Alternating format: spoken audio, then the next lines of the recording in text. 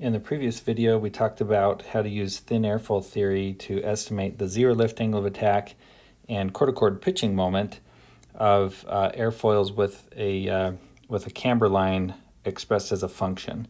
And that's really powerful, but there are lots of airfoils out there that actually are defined using piecewise functions for their camber distribution. So let me just scroll up again and remind you what we discussed last time real quick. So this is example 1.6.1, page 30 in Mechanics of Flight by Warren Phillips.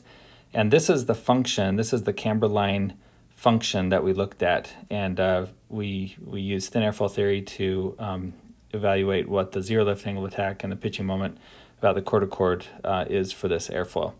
But like I said, there are many airfoils out there that actually use piecewise functions for the camber line distribution. So for example, what that might look like is an airfoil where here's the leading edge and the trailing edge, and maybe there's some function up to some point here. We'll call this XMC, the X location of maximum camber, and this is YMC, that maximum camber, and then another function back to the trailing edge.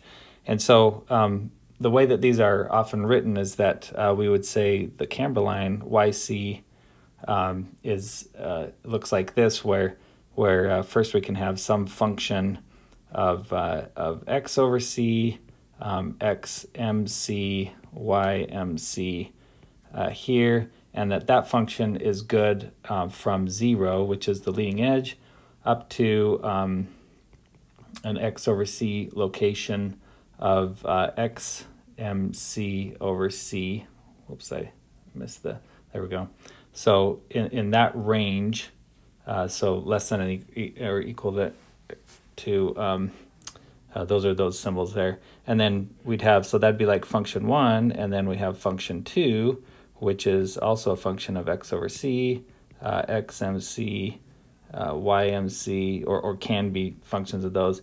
And that function goes from XMC over C up to 1. The trailing edge. And you could have more than this. You know, you could have functions that or camber lines defined by more than 2 functions. But anyway, what I'm trying to show here is that this camber line is defined by these 2 different functions, and they have a region where that function is good for, right? So we're going to apply this first function in this region, the second function in this region in this example. So for example, the NACA 4-digit series is a very common airfoil series, and it is actually defined by 2 different functions. And one that goes up to this XMC, and then from XMC to 1. So how do we use thin airfoil theory to evaluate the properties or estimate the properties of airfoils with multiple functions like this?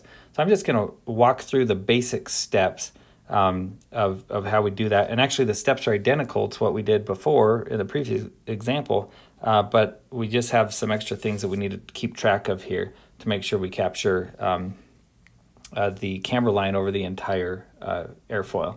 So the first step, and I'll just write them down here. So typically, number 1, I like to non-dimensionalize, oops, let me try that again, non-dimensionalize the camber line. Okay, so basically, if it's given to us in Y over C, I like to write that in Y over C over C. And that's really simple. You just basically divide everything through by a C in those equations in order to get that in a non-dimensional form. Okay, now we'll take the derivative. Okay, so now we take the derivative of Y over C, Y of camber line over C with respect to X over C. Okay, so so in this example here, we would get the derivative of Y over C over excuse me, let me rewrite that, Y over C with respect to x over c is equal to, well, we actually have two functions, right? So we're going to have derivative of function 1 here and the derivative of function 2 with respect to x over c. And this first one, again, is going to be good from 0 to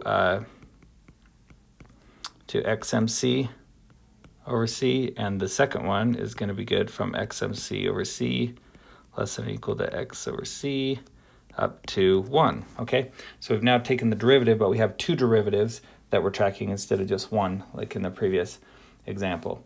Okay, now we apply the change of variables. So number 3, apply change of variables.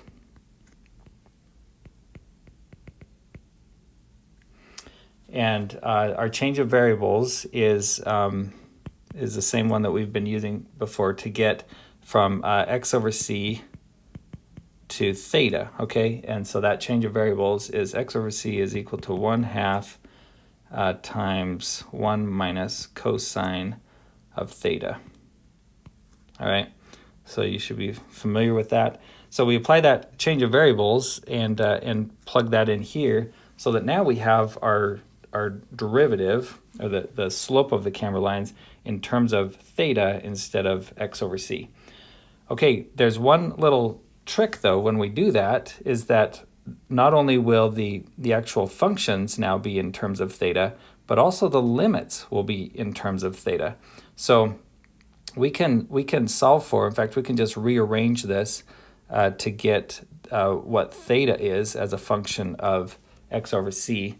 And theta is the arc cosine, so cosine minus 1 of 1 minus 2 times x over c. Okay, so that's the reverse transformation there. So, so what we're going to find is if we were to plug in xmc over c here for this x over c, we would get a theta that would tell us what the theta value is at maximum camber. Now remember, we've got, typically we think of the airfoil up here. Let me put this in a different color. But typically we think of the airfoil, here we go, you know, extending from 0 to 1 in terms of, you know, the leading edge to the trailing edge, and that's an x over c representation.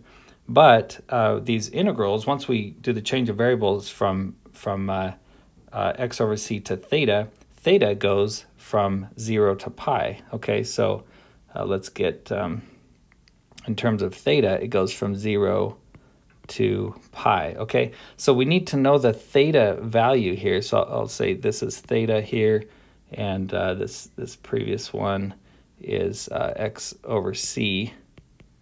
And so we need to know the theta value. What's the theta value at that xmc? And we're going to get a theta mc. That's the theta value at the maximum camber. Okay, so this is fairly straightforward because we can just say, well, theta sub m, or theta sub mc is equal to cosine minus 1 times 1 minus 2 xmc over c. Okay, and we know what we're given, xmc over c right here, or in the problem statement. Typically, you know what that is, and so you can plug that in to figure out what theta value corresponds to that. Okay, so now let's just rewrite what this would look like. So our dyc over c dx over c now is written in terms of theta. So we're going to have the derivative of f1 as a function of theta dx over c, and the derivative of f2 as a function of theta dx over c. And the limits now are going to be from 0 less than or equal to theta less than or equal to theta mc, and then the limits here are theta mc less than or equal to theta less than or equal to pi. Okay, so we've changed our limits as well into theta instead of x over c. Okay, so at this point we are ready to plug these into the integrals. Okay, so that's the the final step here is to plug into the integrals. We have different integrals for those can be a0, a1, and a2, or you can plug directly into the integrals that give you alpha L0 or Cm at the quarter chord, the section pitching moment. So anyway, we have integrals for each of those, but as we plug those in, so I'm just going to do, one of those integrals. Those integrals typically were written from 0 to pi, and so you'd have something in there, d theta. And so, in fact, let me just scroll back up to show how we did this before. So, so in this example, here's our yc over c. We took the derivative and let's see, yeah, here's the derivative down here, and then we did the change of variables and got that into terms of theta, and now we plug those into these integrals. So for example, alpha L0, we plug in that dyc over this function here into the integral for alpha L0, and we integrated from 0 to pi, and then we just worked through the integration to get a final solution there. Well, we're going to do the same thing, except that when we plug in these integrals, because we have two parts to this, it's not, we can't just integrate from 0 to pi in one go. Instead, we need to break that into an integral from 0 to theta mc d theta. And for this one, we're going to plug in, let me just grab a different color here. We're gonna plug in this f1 function, right? So we've got this f1 function there that's going to go into there, and then we're going to add to that the integral from theta mc up to pi, and that will have something times d theta, and for that one we'll be bringing in the f2. Okay, because we have two different functions. The first function is good from, in this region, 0 to theta mc, and so we're going to integrate that, and then we're going to add to it the second integral that goes from theta to pi and use the second function that's good in that region. Okay, so the steps are identical. I just wanted to walk through this as an example of how to do these piecewise camber distributions that are actually very common. Like I said, the NACA 4 series, which is perhaps the most widely used airfoil set out there, it is defined by a piecewise function like this. And so anyway, this is the process that you would go through. Everything else in thin airfoil theory is identical. You just have to keep track of these limits. When you plug things into these integrals, you just have to make sure you're tracking these limits. And it complicates the problem a little bit because it goes from a single integral into two different integrals in this example. And like I said earlier, you could split this. Some airfoils may be defined with even 3 parts or 4 parts, and so but the process would be the same. You just have to know what the limits are and make sure you're integrating over the entire airfoil from 0 to pi, in theta, but broken up into the piecewise components.